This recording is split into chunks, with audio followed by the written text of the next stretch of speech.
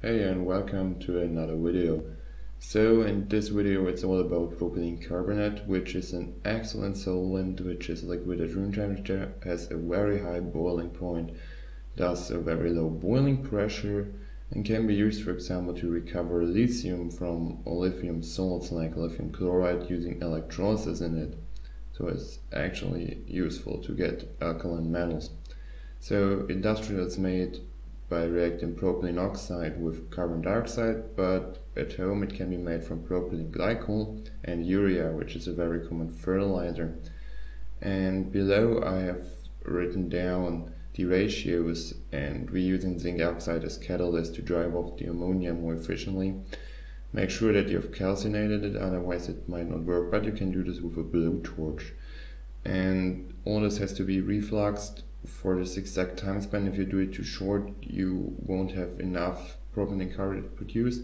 If you do it too long, it will be contaminated with polymerization of urea. And the reflux makes the temperature pretty accurate. So here you see the zinc oxide. Mine is a bit yellow because of iron, but that's not a problem. And I add all to a 1 liter round bottom flask, no, flat bottom flask it's actually. And it's pretty useful to have some ground glassware here. Now I'm measuring out the propylene glycol, which is a pretty viscous liquid, and it can be also used to seal the joints, which actually works quite well. So here we have everything added together, the urea, the glycol and the zinc oxide, and at this point the stuff does not dissolve in each other, but at higher temperatures it will.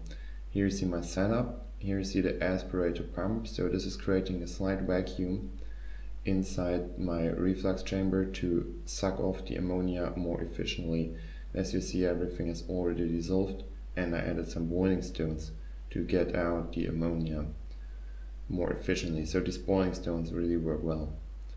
Here it's boiling on full blast, I have to say, and the trap is filled with sulfuric acid to get rid of the ammonia vapors, and it's just an aspirator pump, so it's not really that much of technical equipment you need here.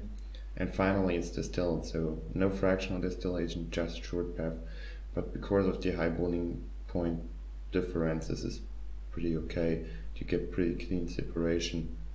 And that's the final yield of one run, as described. Is actually a bit more than 100 milliliters. So I hope you enjoyed, and thanks for watching.